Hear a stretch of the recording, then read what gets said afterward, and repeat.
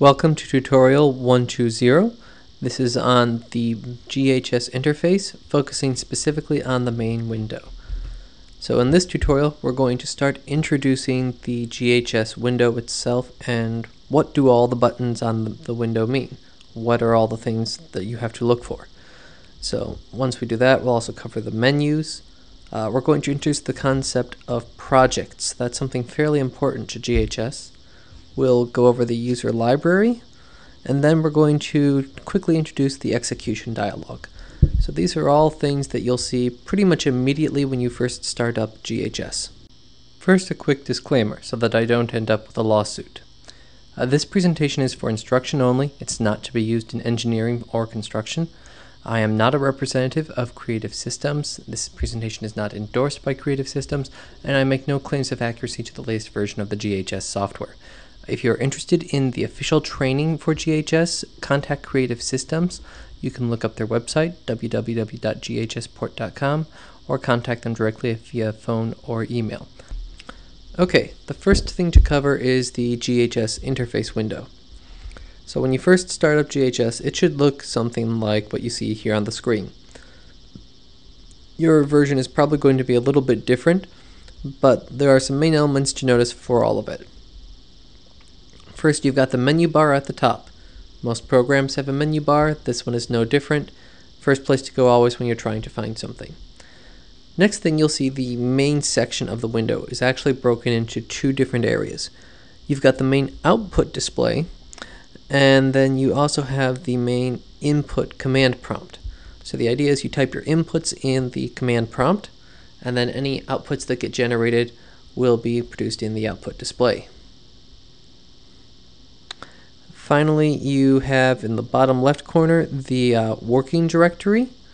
That's going to be basically just a path to whatever your current file directory is. A few other things to notice. Near the top of the window, just below the menu bar, is your title. So that's the actual name of your vessel itself. Not necessarily the file name. This is a value and a property that you can assign to the vessel itself. So that's going to be your vessel name. Over in the top right corner, you've got your project name, if you've defined a project for whatever you're working on. We'll talk more about projects later in this tutorial. And then just below that bar, you have all of the equilibrium values. So these are all the pieces of information about your ship in its current state. So its weight, its depth, LCG, trim, TCG, all of that. Then let's look down at the bottom right corner. First thing you have to notice at the bottom right are the units. It's currently got units of long tons and feet. So it gives the force or weight units and then also the length units. Pay close attention to this because the units are not always intuitive and you can get things pretty easily screwed up if you're not watching your units. And finally, I don't have them defined right now, but that blank spot in the bottom right corner is where you would see any hotkeys if they were defined. That's a neat thing that we'll talk about much later around the 900 set of tutorials. Hotkeys are essentially you can scope bits of custom code to execute just by hitting one of the F1 key, F keys, F1 through I think F6. But we'll talk about that much later. Okay, so I said there are menus. Let's just quickly run over the main ones that there were up there and what you have to care about for each one. So the file menu. Most people know how to work with file menus. It does what you would expect. Changes directories, allows you to specify paths to new areas for working directories, save files, exits. Reports, that's the report menu. It controls your output, formatting, printers, directions. We're going to talk more about that in another set of tutorials.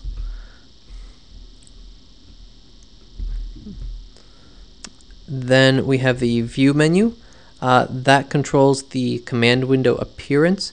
So things like your font color, your font size, whether you see a background image, all of that. We have the project. That controls the file management of projects. That menu is going to be pretty handy. We'll talk about that in this tutorial. And then finally you have wizard. This is any predefined analyses, any predefined pieces of code might be included in the wizards. And again, that's something we'll talk about much later in, I believe, around the 900 series. Okay, so the first thing you have to do now for your homework today is use the Help menu. It's the last menu on the right, and use that menu to look up the following two commands: chdir, which is short for change directory, and dir, which stands for directory. So you should actually be able to click on the Help menu, and you'll see these two commands listed in the Help menu options. If you click on them, you'll find help information about what they do. Okay, now let's move on to a new concept of projects. Projects are something unique to GHS, and they're all about file organization. They allow you to specify directory names and file names, and basically you specify a root file path and root file name, and GHS adds on things after that. You can also have it set up where that you'll have all of your projects organized under a master directory, and that each project can contain subdirectories. So the intent that they had behind this was that you would have somewhere on your computer or company network would be one directory that's meant for all GHS analyses. And then under that directory, so that one directory is your master directory. And then you will have a project defined. Each project, when you define it, GHS creates a new directory under that master directory. And then that might be where your first analysis goes. But let's say you've got an intact analysis, a damage analysis, basic hydrostatics, floodable links. So you've got 4 different analyses that you're running, and you want to keep each one of those straight. Or maybe you even have multiple people running this. So each person can also define subdirectories within that project. The reason all of this is kind of important is because a lot of the organization of GHS and some of the variables are key to these project names, and so it actually will make life easier for you if you can use these project concepts. So the first thing is project names. How do you specify a project name? Well, first off, a couple things you have to know about a project name is that you can't use special characters, and you can only use numbers and letters to specify it. That being said, you can type in any name you want for a project, any combination of project or of characters for that project name. You can call it Jeff, John, James, 15874, any of that. So all of those are options. How do you do that? You go up to the menu for project, project name,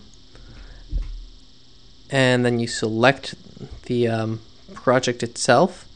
So when you type in project name, you'll get this second menu that pops up, or you can type in a new name to create a new project. And that's, selecting the project is also how you open new projects or existing projects. Now I said there are master directories.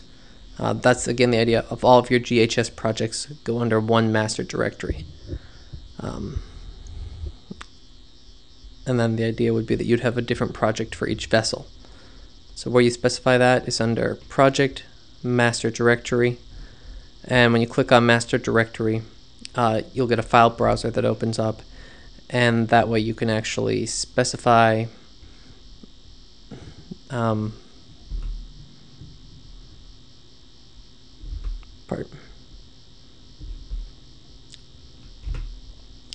So the next thing to talk about is the master directory.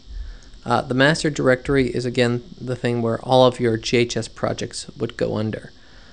And the idea is you would have one directory for each vessel.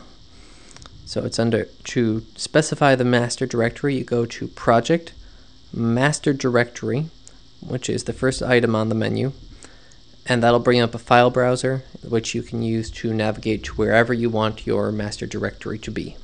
And then you click OK, and that's it. It just remembers that master directory location. Okay. Now I also mentioned subdirectories. So like I said, your project is your vessel. So say you have a client that asks you to do a stability analysis for the ship, and they just say they need a stability analysis. They don't really know what that entails, so you start a project for that. Now that stability analysis might have several sub-projects. You'll have the intact, the damage, the floodable links. All of that are sub-analyses, but it's all under one project. And that's where you specify a project subdirectory. So the way you do that is the project menu and then project subdirectory. And again, this comes up.